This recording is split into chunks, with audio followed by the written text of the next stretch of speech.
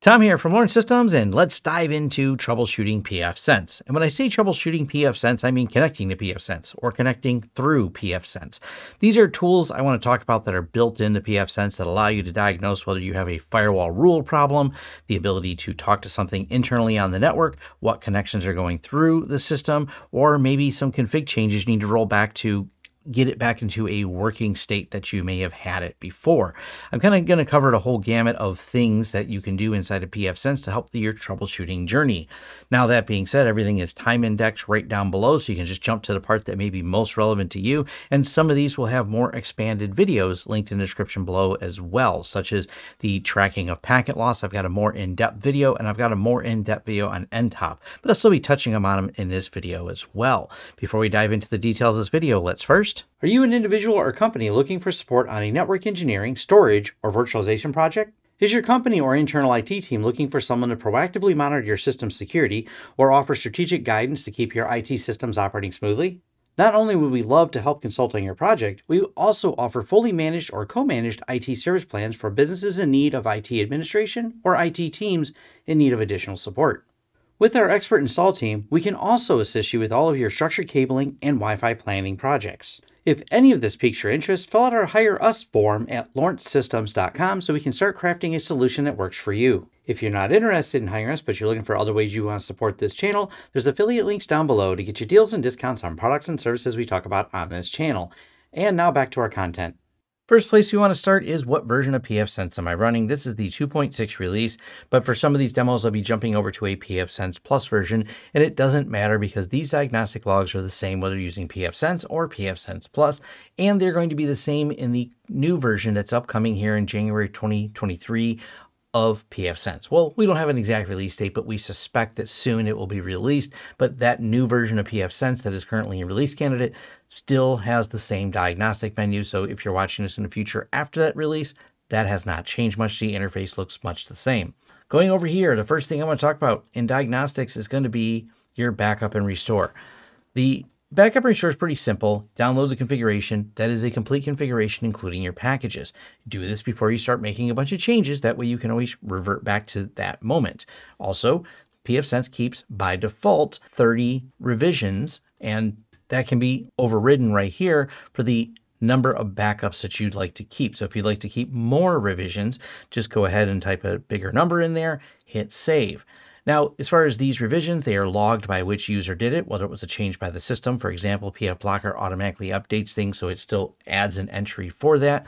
That's something of note because if you have something like pfblocker making those changes, it may push out some of your older revisions. So it's still a good idea to keep regular backups that you have for the config history. But this config history is really helpful to be able to try and undo something you may have just done that suddenly something stopped working. You can try going back to that particular config and seeing if that's the solution. Also, if you're curious about what you changed during that config, whether you added a firewall rule, firewall alias, you can go here and pick two different versions. So this is a modified configuration of the APC UPS CD. So we're going to do this, and we're going to go ahead and hit diff. And we can see what changes were made and modified in the config. So it gives us an XML view of that. Really handy to do. But of course, sometimes that last thing you did was lock yourself out of the firewall. So how do we resolve that? You can go right over to the Firewall Console interface, and we're going to choose option 15. Now, this is where it can be a little bit confusing. We're going to press 1 to list backups. Usually, if you locked yourself out, it's going to be one of the most recent 1 or 2 here, but the rest go off the page. If you press Control-Shift and page up, you can jump backwards through all the different ones. So that's Control-Shift, page up in order to get to the other ones, because whenever you hit list, it just dumps them on the screen so fast that they scroll by and you may not know what they said. Once you know which one you want to revert to, just press option 2, choose the number. There's 30 of them in here. Choose 1 through 30. We could choose this, and it will go through and restore the system. The system may or may not need to reboot depending on how big of a change that was. Also of note, if you changed a firewall rule, you will have to do a rule reload. Really easy to do. Just go to status, filter reload, and you can just reload the rules. All you're doing is reloading the firewall rules and applying them because you reverted the config, but this will force it to apply any of that config that you did. Next is under status and system logs. I can't tell you how many times I see a forum post where someone tells me something wasn't working and they didn't post the logs. Always take the time to post the logs. Also, go to settings. I prefer this. I don't know why this isn't the default, but forward reverse display. Show log entries in reverse order. I wish that was the default, but it is not. Check that box. It just puts the newest entries on top. This makes it easy when you're troubleshooting things like OpenVPN. I would like to have the latest on top so I can go through here and see if there's any particular errors that I need to address or look at when OpenVPN is not working. Also, it's really easy to figure out things in OpenVPN by highlighting and right-clicking and doing a search. This sometimes will solve all the basic problems because you're probably not the first person who have a misconfigured OpenVPN or some common error message that you may run into in any of these particular logs, whether it's an OpenVPN log, a package error, or system or firewall error. When you're going to system, you also have general gateway routing errors, DNS resolvers, wireless, kind of weird. Yes, you can do wireless on pfSense. I have a video you can find on that topic, things with the GUI service. So this is like the login information that's in here. And I'll also make note that when you go to the settings and scroll all the way down to the bottom, you can push all of this to a logging server. And I do recommend that because, well, it's better if you push it all to a log server. That way you sometimes may see the last log before pfSense decided to stop working being pushed over there. Also, there's a limited amount of storage within pfSense, so having your logging pushed offsite really does help with diagnostics and troubleshooting so you can look at things over time. I've done a whole video on Graylog. It's a great logging server if you'd like to put it inside of that. The next one I talk about is diagnostics and authentication. Whatever authentication servers you have configured in pfSense, you can test how they work right here. You can put the usernames and passwords in, test it against a Radius server. You can test it against a local database, and it will give you the results, pass or fail, of whether or not that user has authenticate or if that user authenticated and does work. And it gives you some other information, for example, with the local database, that this is part of the admins group, user all.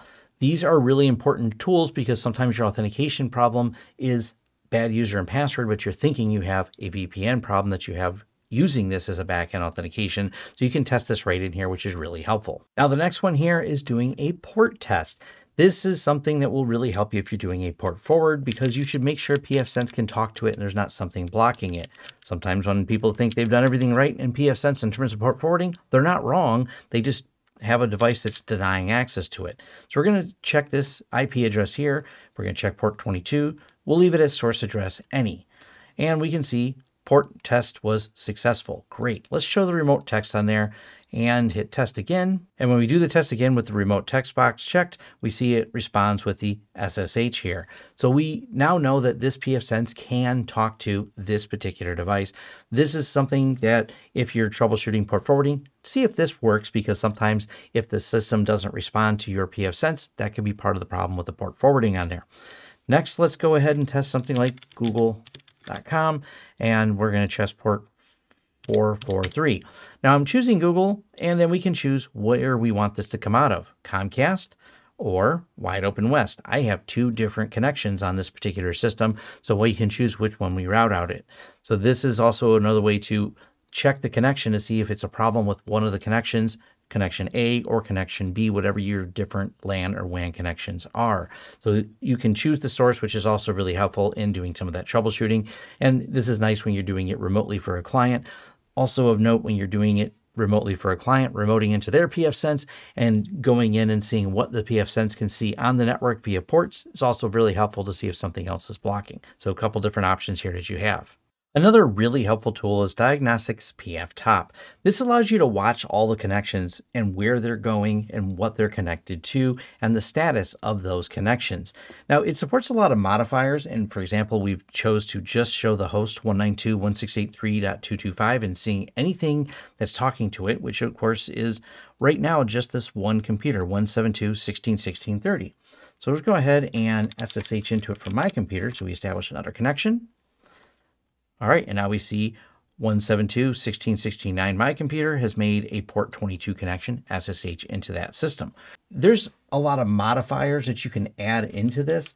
Some of the other modifiers you can use are ones such as and not.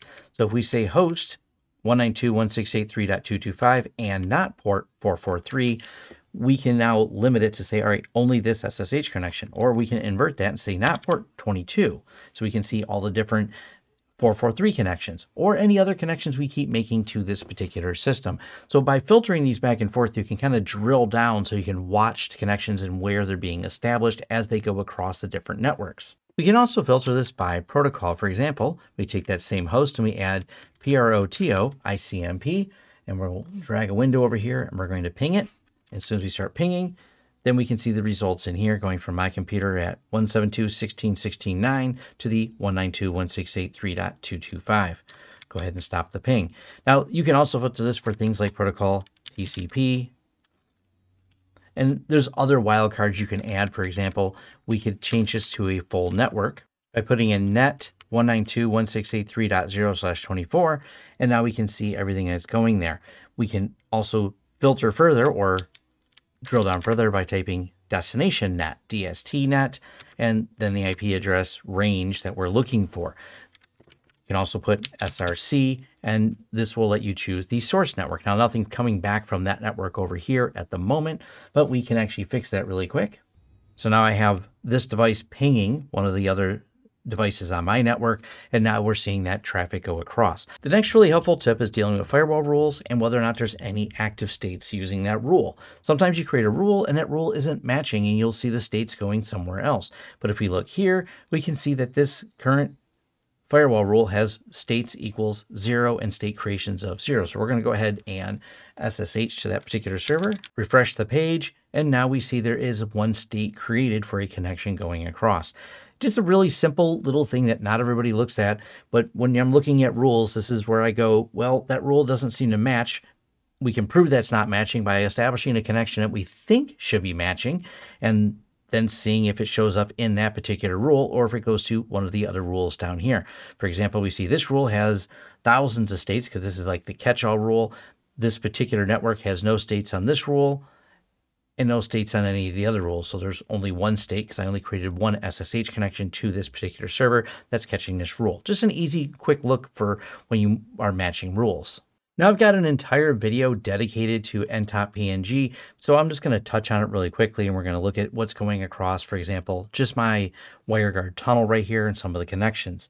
Matter of fact, let's go ahead and speed up the connection by doing an iperf test across here. Then we're going to go ahead and look at the flows. Let's sort by actual throughput. There we go, jump it all the way up to here, and we can see how much data is flowing across in real time on this particular connection.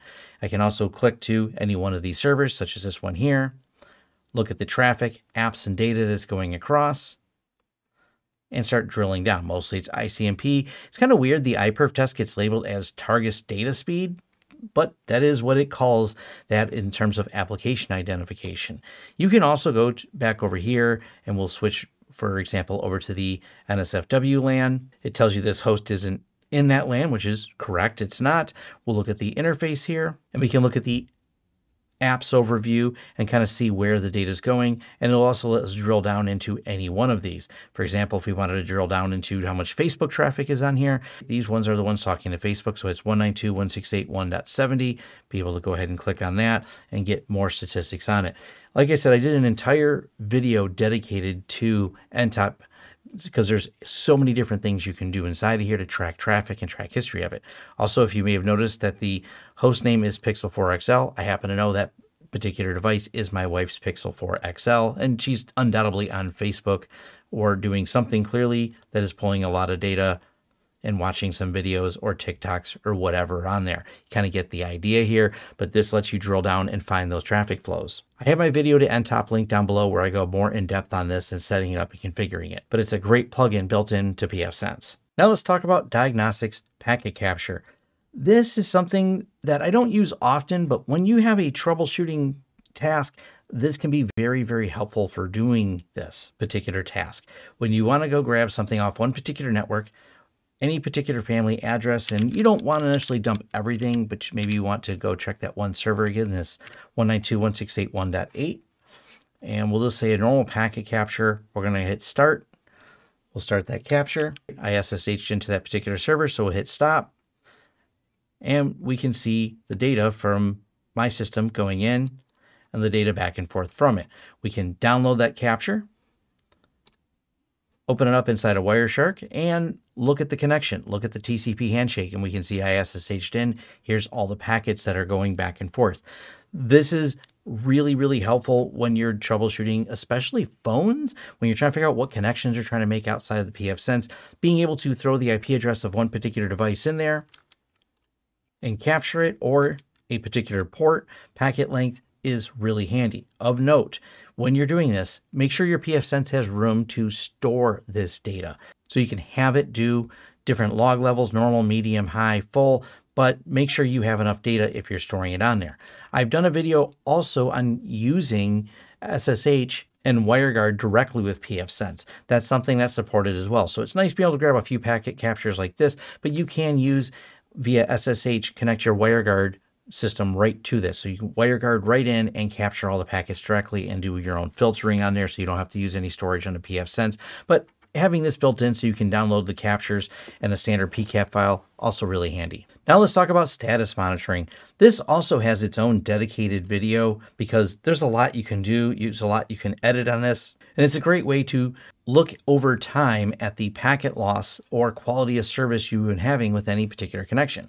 We have a wide open West connection, we have a Comcast connection. My Comcast connection as of late has been very troublesome, as you can see by the regular packet loss on here. Now you can go here, click the wrench, and we'll change it from, instead of a day, let's go to 1 hour, update the graphs, and we can look at the packet loss by itself, delay averages by themselves, any one of these. This is already built into pfSense, so it's nothing you have to install as a plugin, and it starts tracking immediately. You just have to change the settings, for example, to left access quality. You can actually overlay this with other pieces of information if you're trying to correlate that. I break that down in my video on this topic, but it's just a really simple way to go look, all right, has this connection had some packet loss, 6% here, or look at it over different times, like an 8 hour, 1 year. Well, we don't have a year's worth of data. We can do a month on here, so we'll update the graphs to a month. But I like the breakdown to be in an hour. We can change it to a bar graph, update it, and we can see it based on these different pivot points. So this is a great tool for tracking over time things such as packet loss or quality problems you may be having with a connection. I think worth mentioning are routes. This is something where sometimes there can be a lot of confusion when you're setting up routes, because this is how VPNs know where things go.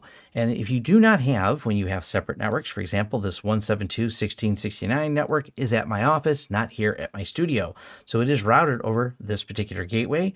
And this gateway is called TUN WG1 because yes, it is a WireGuard tunnel. Not understanding where your routes are going are one of those things that can really lead to a lot of confusion as to why the VPN isn't working. So we want to look at the 3.0 network, for example. Let's go ahead and update that. And now we see this one also is routed over that. This is one of those simple things, but it's one of the first things I check when someone tells me either their IPsec or WireGuard tunnels aren't working to get something over to the other side of a VPN. Just go in here to the diagnostic routes and take a look at it. Package iPerf is great when we have it either as a server or a client.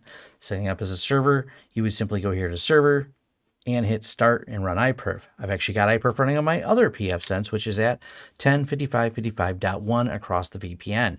What I want to do here is see what type of bandwidth I'm going to get if I send this data across. So let's go ahead and run the iPerf client.